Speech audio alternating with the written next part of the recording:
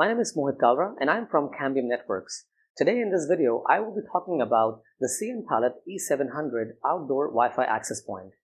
It is an 802.11 AC 4x4 device with an 8 dBi omnidirectional antenna. It is also an IP67 weather-resistant industrial-grade gigabit Wi-Fi access point. As part of this video, I will be talking about the cnPilot e700 out-of-the-box components, different parts of this access point, installation accessories, and how to power on this device. Let us take a look. First, let's begin by looking at what comes as part of this e700 box. This box comes with the quick start guide, the e700 access point itself,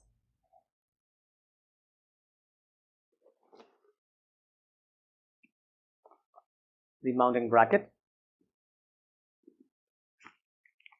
It comes with two hose clamps, two cable glands, set of screws, one PoE injector, and a power cord. Please note that the PoE injector and the power cord is optional and should be ordered separately. This access point is designed as a wall or a pole mount. You will require a Phillips head screwdriver if mounting to a wall, or a flathead screwdriver and a 12 mm wrench if mounting to a pole to complete the installation. On the bottom of this device, there are two LEDs that provides the status of this access point.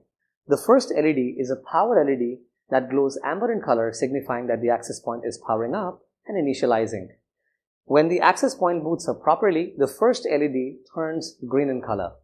The second LED glows amber in color, signifying that the access point is working in a standalone mode and is not connected with the cnMaestro cloud controller. The second LED starts glowing blue in color when the access point is working with the cnMaestro cloud controller. The reset button is located on the back of this device and can be accessed from here. This button has two uses. The first, when you press this button quickly, it restarts the unit.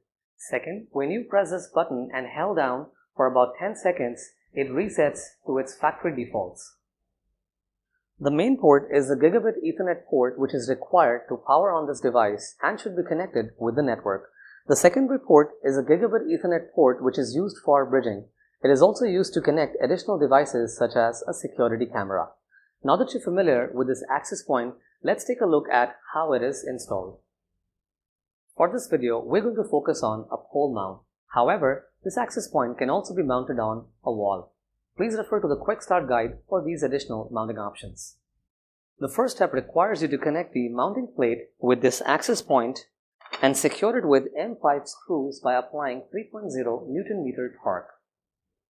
Now that the mounting bracket is securely connected with this access point, insert the hose clamps through the pole mounting bracket one by one.